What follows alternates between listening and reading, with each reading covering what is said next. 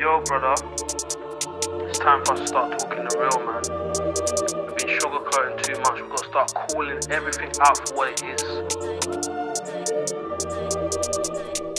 Hey guys, well, I wasn't sure I was going to be putting out this video or a series of short video snippets, but in the end I thought, what the hell, why not? Some of you guys might get some useful information out of this if you're thinking about getting master. Now, some of you may recall that I had access to a master for a few days. James Von Crofton bought one and had it shipped, air-shipped to California, direct from China. And he asked me, hey, do you want to check it out first before I take possession of it? And I said, of course. So he had the wheel shipped directly to me. He never saw it first. Here's a picture of it, my front porch, before I pulled it into the workshop, which I did pronto because I only had a short time to play with this wheel. And here's a picture of it all fresh out of the box. So forgive the quality of these videos. Again, little video snippets. I took these handheld, mostly I think with my phone. But I think you might get something out of this, particularly if you're thinking about getting a master. Just a few highlights of the setup process. This is certainly not a full setup video for the master. Now in this first video, I'm highlighting what you have to do to kind of prep the batteries when you get this. Now the batteries were fully installed on this wheel, but they had the plastic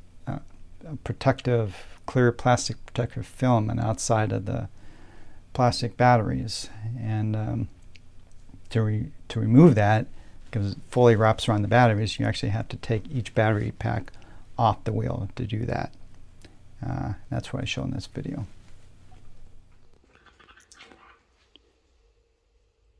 Here are the bolts used throughout this wheel, and had to remove these two and these two, and then you can rotate the battery to get to everything to remove the plastic wrap, but it's still connected into the wheel up here. So I've done this one, and I'm going to have to do this one and then the two on the other side.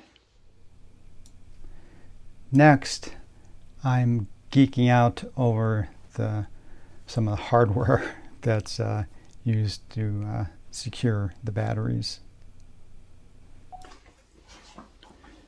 want to show you that these bolts do not have Loctite, which I'm totally okay with, because what they are using are, I mean, look how beefy these bolts are. I love it, just like the Hero. They're using a washer and a lock washer, and that secures it. So I don't see any issues with these coming out over time. But of course, you can just tighten them down as needed.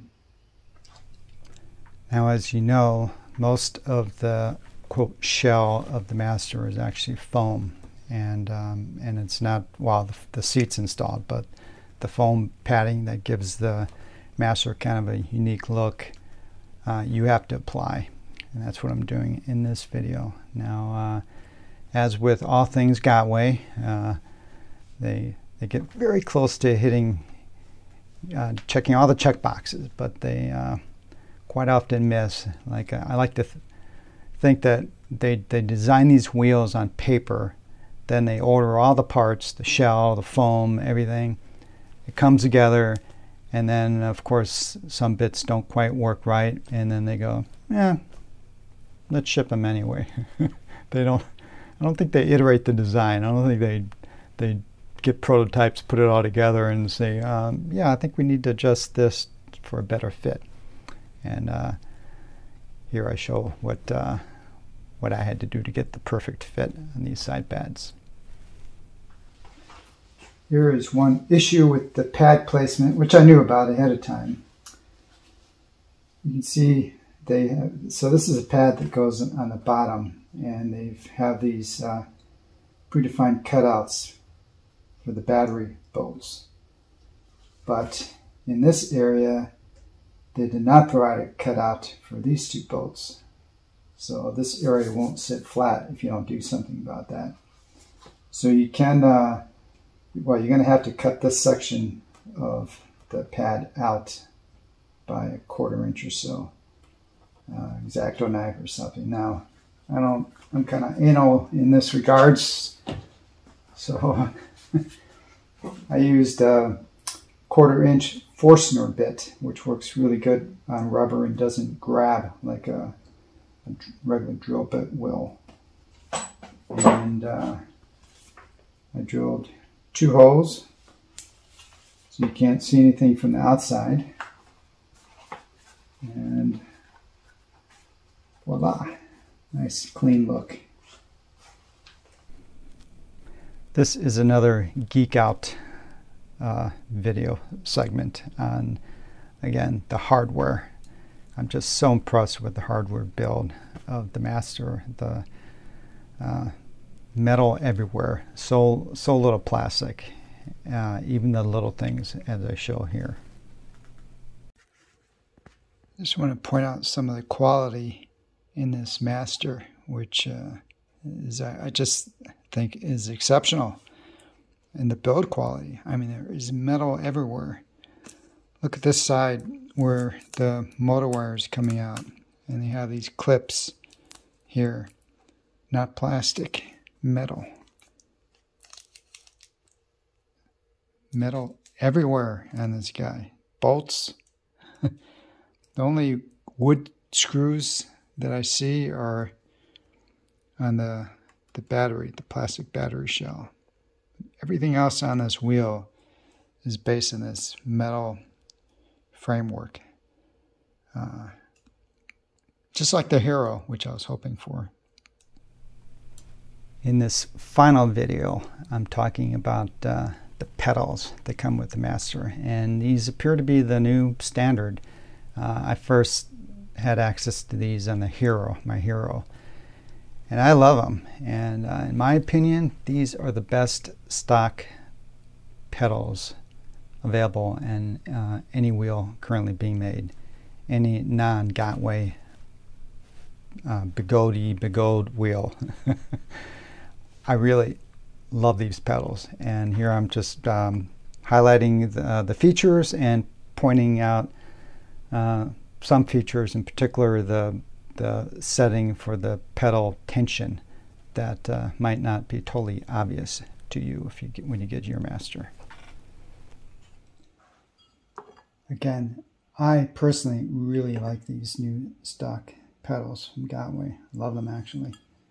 I want to point out, it's not obvious to you if you've never seen these before, but they're fully adjustable for the dihedral angle, how much of an angle this way you want.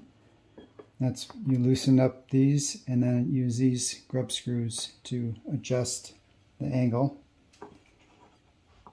And then this is for adjusting how stiff the wheel, the pedal moves this way.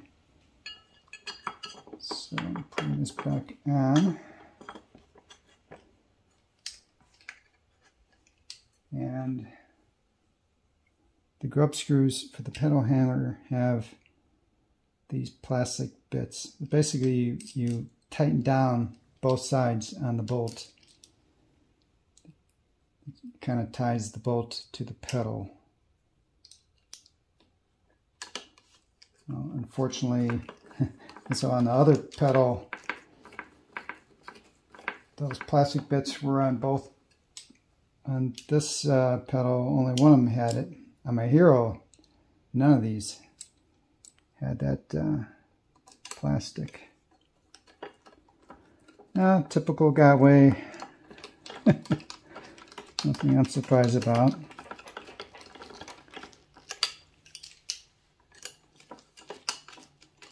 Just tighten these down till they don't move anymore. Now this is floppy. And now that feels about good. And you're done. All right, well, that is it. Hope you enjoyed those little snippets. Now, I had this wheel for a few days. I've already put out one video where I took it up on a mountain ride, kind of just where I really flushed out how it rode and some of its characteristics.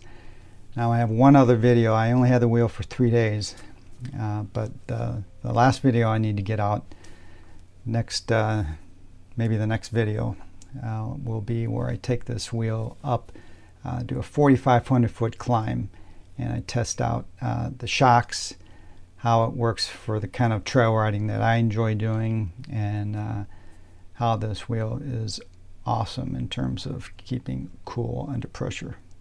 All right, guys. Hope you enjoyed the video, and until next time, safe riding.